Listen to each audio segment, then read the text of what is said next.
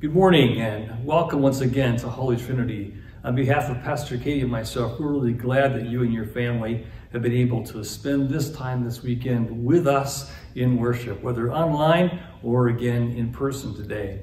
We again want to remind you that in addition to our service that's online, we also are gathering each Sunday outdoors at 9 a.m., gathering under the canopy, gathering in our cars in the parking lot to share worship together there and share Holy Communion as well. Again, we hope that you can be part of that experience as well, whenever it is safe to do so. If you're on the lawn, we again remind you to come masked and come prepared to distance so that all can be safe in that particular environment.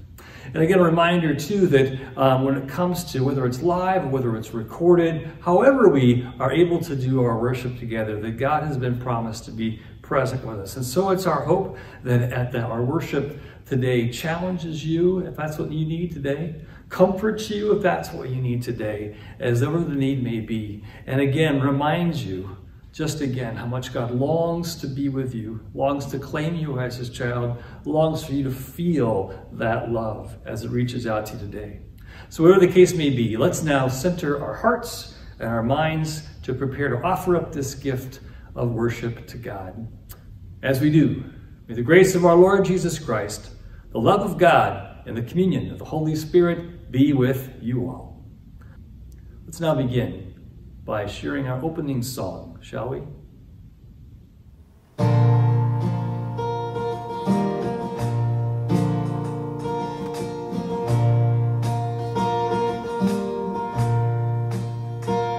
Lord, I come, I confess, bowing here, I find my rest, and without you I fall apart. You're the one that guides my heart. Lord, I need you, oh, I need you. Every hour I need you. I want defense, my righteousness, oh God.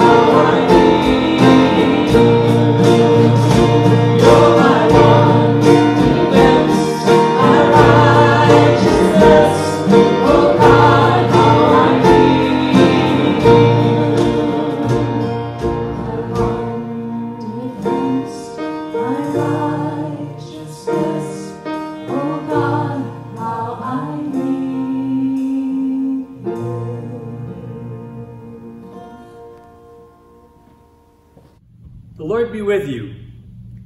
Let us pray.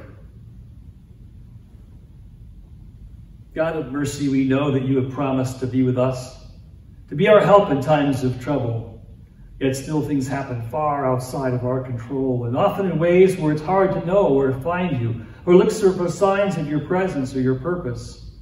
May we reawaken our imaginations, Lord, that your word might speak to us afresh today. And again, that our hearts and our ears and our eyes might show us again how close you long to be, and just how wide God's amazing love is.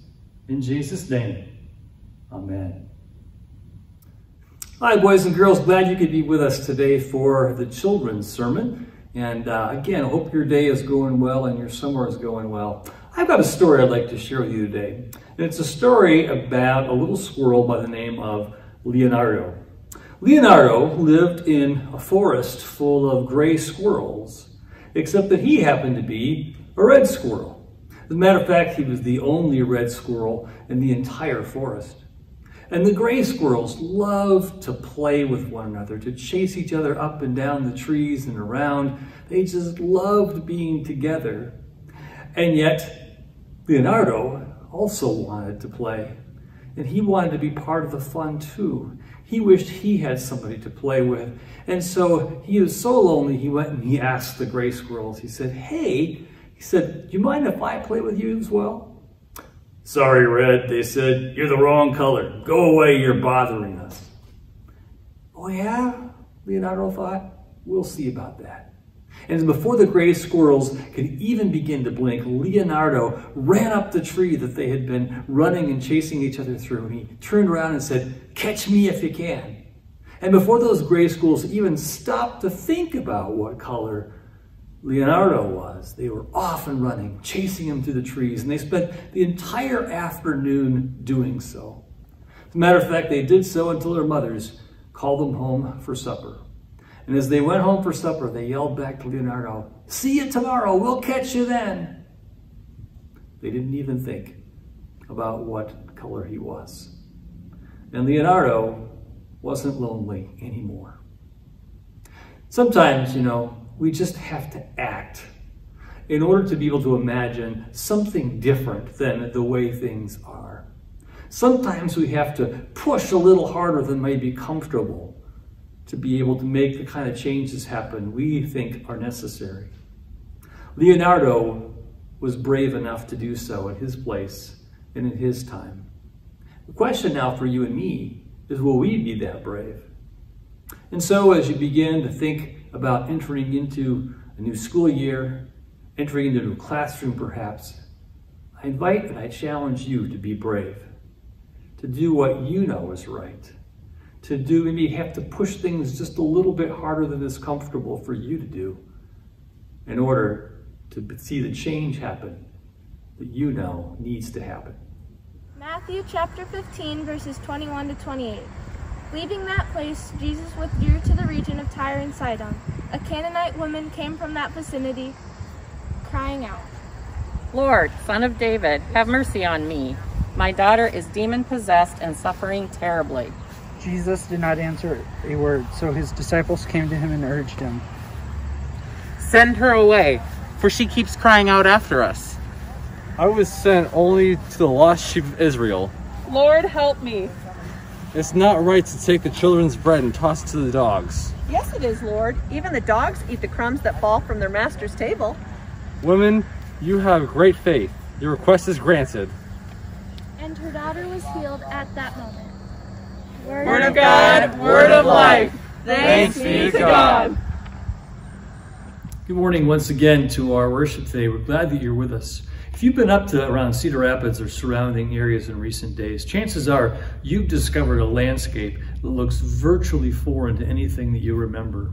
As a matter of fact, if the floods of 2008 and 2016 have certainly left their mark on the area, then this most recent storm last week changed virtually the landscape of every corner of the community, such that the residents there, when they looked out their window, had to feel as though like they were living on a different planet than they woke up on that morning. I know that I certainly had a hard time recognizing the neighborhood where we used to live. Such was the nature of the devastation that we found.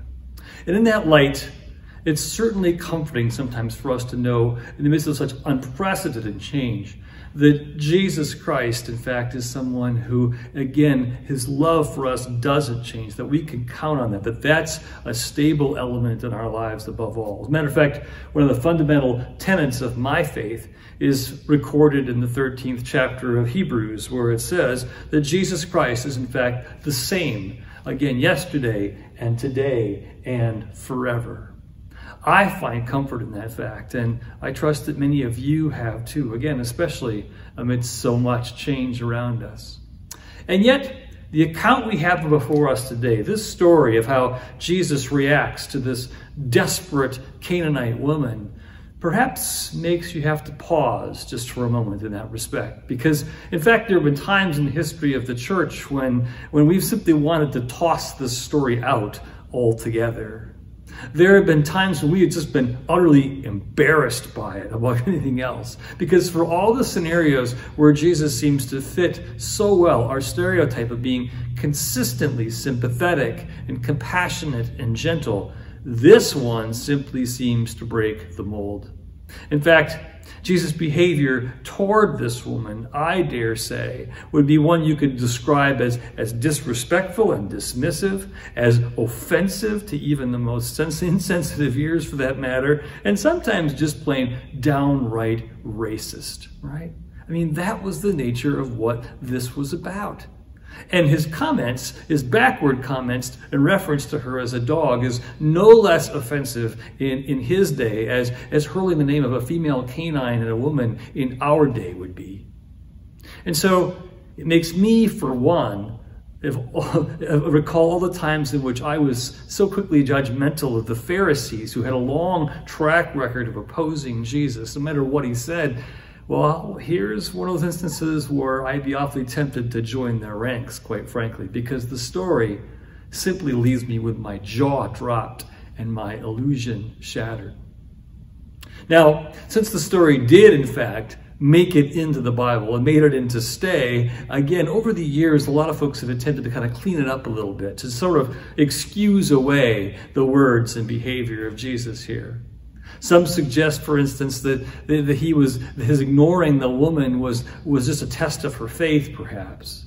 Or others might say that he was just staying focused on his initial mission to the people of Israel, or that the word he uses for dog is really more like puppy, a more affectionate word, perhaps. But I got to tell you, I don't buy a bit of that, because none of that cuts it as an excuse. If you are the one who is being, in fact, offended, you are the one who is being minimized. So instead, I can't help but believe that it's just one excellent reminder of how Jesus wasn't just divine, wasn't just the Son of God, wasn't just fully divine, but in fact, he was also fully human as well. That again, that he was subject to all the sort of temptations that you and I might have been subject to. And that perhaps, again, part of that is being subject to change as well, for that matter, right? Just as we will. And again, even subject to some of the, again, stereotypes and racism built almost automatically into any dialogue between Jews and Canaanites in his day. And that implies, if that's the case, that Jesus was also perhaps subject to change as well. That maybe he had to reconsider just how wide, in fact, was God's mercy, and how inherent that quality was to just who God was.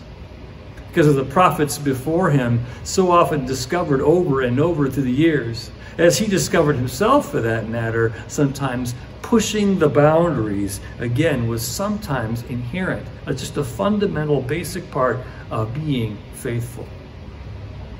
So let's first explore a little bit of the context of this incident, if you would.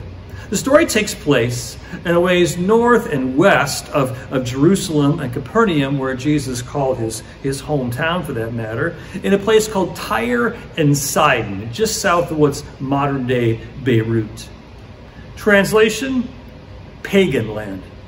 To a Jew, this was literally a spiritual slum, a veritable ghetto of unbelief in which residents were likely to believe in Herod and worship Herod if they worshipped anyone.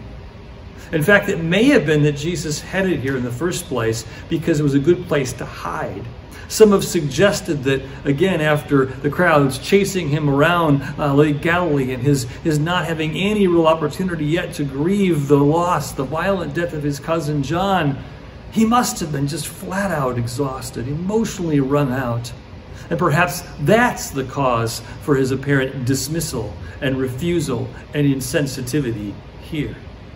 Whatever the case, the woman approaches Jesus and again lays out her request. Probably not just once initially, but repeatedly. The way an excited pup might in fact jump up on household guests and doesn't know when enough is enough. And again, unwittingly, she plays right into every stereotype virtually that again, the disciples may have had of her people. She was shrill, she was overtly direct, she was presumptuous, and her family had a problem with a demon. Don't they all? You can almost hear Peter muttering under his breath. The disciples, in other words, are really annoyed with her behavior at best, and by her unwillingness to accept silence as an answer. So they act as bouncers, offering to shoo her away. It reminds me of all too often how even today we still have trouble sympathizing oftentimes with people whose experience is quite different perhaps than our own. That if the oppression or the injustice of the pain isn't happening to our people, our gender, our race, our community, our sexuality, then we're tempted to dismiss it away as unwelcomed, unjustified noise. Jesus, at the same time, seems preoccupied somehow because Matthew doesn't even record him acknowledging the woman's presence at this point, despite her crying out. And so she does so again. She cries out to him again. She has nothing to lose. And she says again, Kyrie, Lord, have mercy. And this is where Jesus suggests that, again, it's not fitting that food that's intended for the children be given to the dogs. The way I understand that in the best possible sense of the term, is that he clearly understands, again, the focus of his mission, its restrictions, its direction. And it could be said for him that again, as he set his face toward Jerusalem and knowing what was going to happen there, and he had to stay focused, that the same, in fact, was happening here. That he knew that sometimes that in order to accomplish great things, you have to say no to good things. So this then becomes Jesus' opportunity to either stick to his guns, stay the course, continue to focus on salvation for the Jews alone, or to forever change the scope of his mission. But the woman here somehow grasps on the fact that God's initial nature is to be merciful if it is anything. She gets that fact. And furthermore, she knows, in fact, that while mercy might begin with the Jews, it wasn't going to end there. So she was not going to throw away her shot. She persists, as it were. She persists in coming back to him once again. Like Sojourner Truth, like Rosa Parks, the Canaanite woman, again, persisted like so many other women like her have done so. Done so oftentimes as lone minority voices, again, among a majority of authoritative and powerful men. But they won't go away. They won't be simply discarded and dismissed. And it's a darn good thing that they have a backbone in this, and that their backbone is in fact so strong. Again, sometimes being pushy is a fundamental part of being faithful. In this case, the Canaanite woman isn't going to take no for an answer. She hears Jesus' response, but she responds, yes, Lord, but even the dogs get the crumbs from the master's table. And Jesus is forced to do a double take. With not a word spoken of what she believed or who she worshiped, she in fact becomes the only person in any gospel whatsoever whose faith Jesus declares to be great. Why? I think it's because of her humility, because of her persistence. Exactly, again, the lessons that Peter could have benefited from last week when he was trying to walk on water. Because as I see it, Jesus was thus converted that day, right? he in fact was changed to a larger vision of what the commonwealth of God looks like. He saw and he heard a fuller revelation of God in the words and in the face of this foreign woman. Her truth is evident in the way Matthew actually tells the story. Because at the end of this chapter, there is another feeding story, similar to the one that we heard of just a couple weeks ago in the previous chapter. This time, 4,000 men are fed besides women and children. And there are 7 baskets left over this time instead of 12. Why? Well, in Scripture, you see, 7 is the number that represents wholeness. It represents completeness, that in fact includes a number that encompasses, in other words, all nations, everyone. So Matthew seems to have placed this story, again, of Jesus and this woman between these 2 feeding stories. And the Canaanite woman taught Jesus that she and her daughter deserve more than crumbs, such that after this encounter, Jesus went out to feed those who had not yet been fed. So the next question, I suppose, for us to be asking is that if Jesus can change that day, can we? There's certainly every generation has some people who are other and puts them down under the table. We could make a long list of people that we see as being different, whether it's in terms of race or class or citizenship status or different religions, whatever the case may be. Perhaps, again, my interpretation of this story makes you a bit nervous that way, as it sometimes makes me. Maybe it doesn't sit well with you, and again, that's okay. Because sometimes, as the woman has shown us, being pushy is part of being faithful. But if that's the case for you, then I'll suggest at least one last option for how it is that you might hear and might view this story. At least one commentator has suggested that perhaps what's happening here is that Jesus is using another parable to make his point. That in other words, by using language like Canaanite and dog, Jesus and Matthew are purposely articulating the racism they saw amongst their people and their culture. And just where Jesus gets the assent of everyone in the room, the disciples nodding along again with heads and rolling their eyes, he pulls the rug out from under them by curing the woman's daughter, after all. Again, just to make his point. It may be a stretch, perhaps, but from this perspective, in the course of their verbal sparring match, again, maybe Jesus may have winked at the woman, disclosing to her at least that there's more than meets the eye than his obvious racist language that he uses here. He will heal her daughter as she has requested. And in the process, he's about to teach his own countrymen, his own disciples, a lesson in God's all-embracing love. Either way, it still points for the need to change, right? And to be changed. The need that sometimes, again, being pushy is, again, an instrumental part of being faithful. That sometimes we have to push beyond what's easy and predictable and comfortable in order to take up the call that Jesus would have us take up. All of which makes me wonder, are we called to be like the Canaanite woman? To, again, not let any barrier stand in the way of love? For some of us, maybe that's our primary obstacle and primary point here. Are we to learn to see Jesus in a new light as one who could be changed, and so therefore we can be too? Perhaps so. Are we to be like Jesus in this way? We're with those who are able to learn anew that faith can be discovered and lived out with people among whom we might least expect to find it. Maybe that's a goal for you today.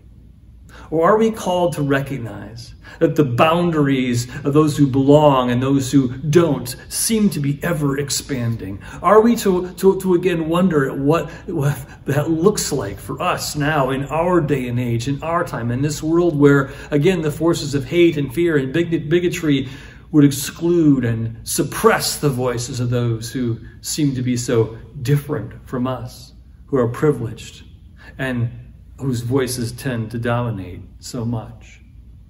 Is it one of those? That's the question we should be asking, or is it perhaps all of the above? Or was the point again just to be open to such holy surprise? I expect my call in the days ahead is to be open to that surprise. As the end, Jesus certainly seems to be. Amen. Now, as we recall both our own individual need for God and also, again, the needs of neighbors across our county, across our region, and certainly across our world, let's lift them up, lift one another up today in Christ's name. I invite you to join me to pray. Lord, we live in a world longing to see relief, reconciliation, and peace. We pray for all nations, asking that their leaders and their peoples might let your justice shine through them. We pray for your church that it might be faithful and obedient to your call and seek to live out your gospel with integrity and intentionality. Help us to reach out with compassion to all of our neighbors who are still reeling from the incredible devastation caused by recent storms, that they too may not feel alone. We pray specifically today, God, for our congregation as we approach a new program year together. We might seek to have each person among us grow in their understanding and their spiritual disciplines and their discipleship, and thus their ability to follow you even in these tough times.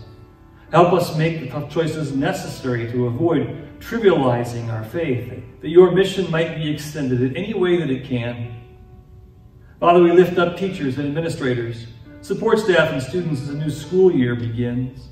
We pray for our mission partners at Water to Thrive as our next well is being dug.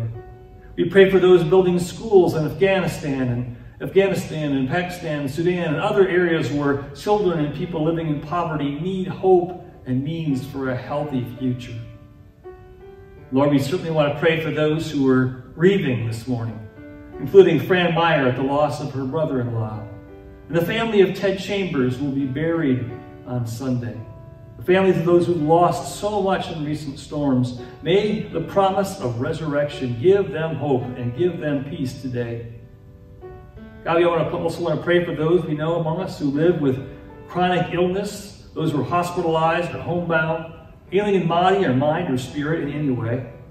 We pray especially for those today who are recovering from recent injuries or those who we know to be undergoing cancer treatment. Remind each of them of the hope and the love that simply will not let us go.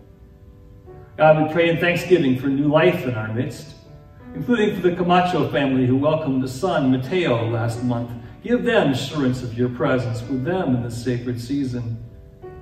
And then for all the other things that we pray for or ought to be praying for, Lord, as we share the petitions spoken only in our hearts.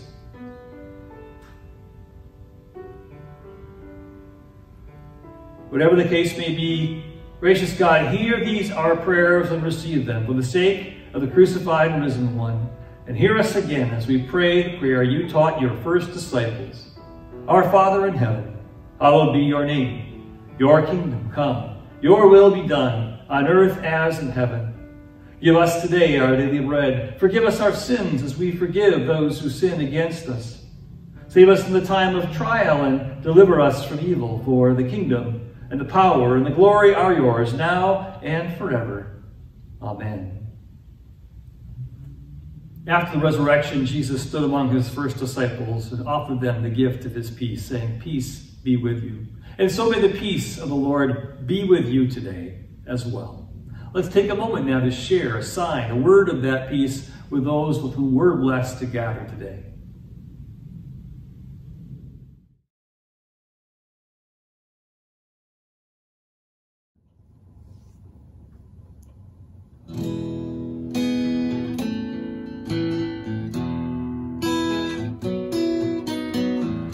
For everyone born, a place at the table. For everyone born, clean water and bread, a sheltered space, a safe place for growing. For everyone born, a star overhead. For God will delight when we are creators of justice and joy, compassion and peace. Yes, God will delight when we are creators of justice, justice and joy.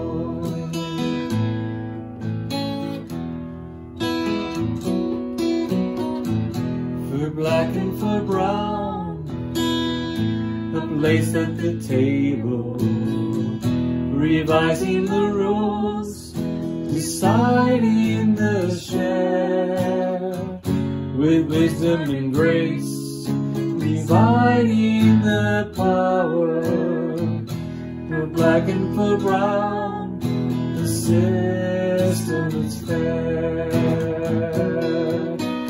God will delight when we are creators of justice and joy, compassion and peace. Yes, God will delight when we are creators of justice, justice and joy.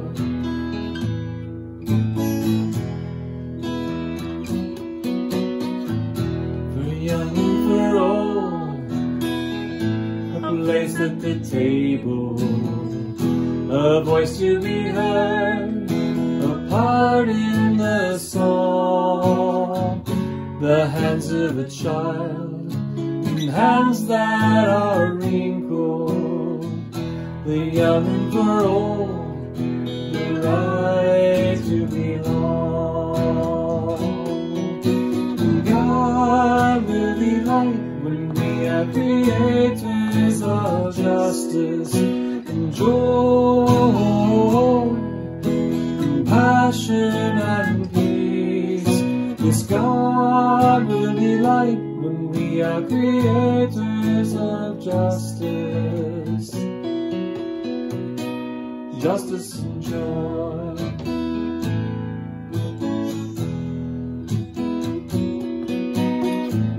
For just and unjust, a place at the table, abuser abused, we need to forgive, in anger and hurt, mindset of mercy. For just and unjust, a new way to live.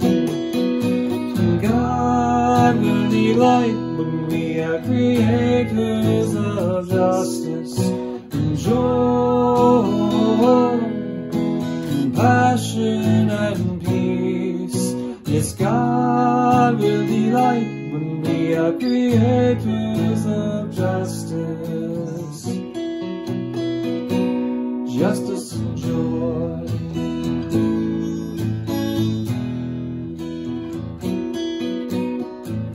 For everyone born, a place at the table, to live without fear and simply to be, to work to speak out, to witness and worship.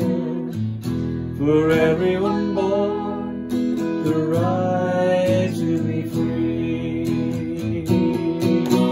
God will delight when we are creators of justice and joy, compassion and peace. Yes, God will delight when we are creators of justice, justice and joy.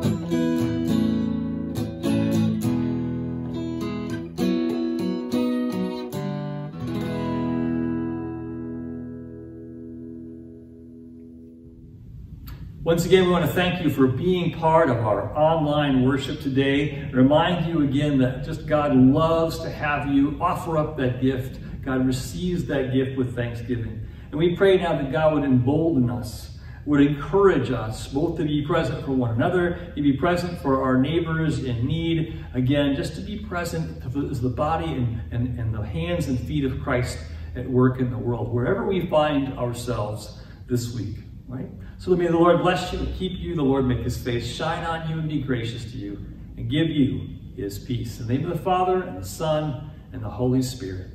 Let's go now in peace, shall we, to love, live, and share Christ.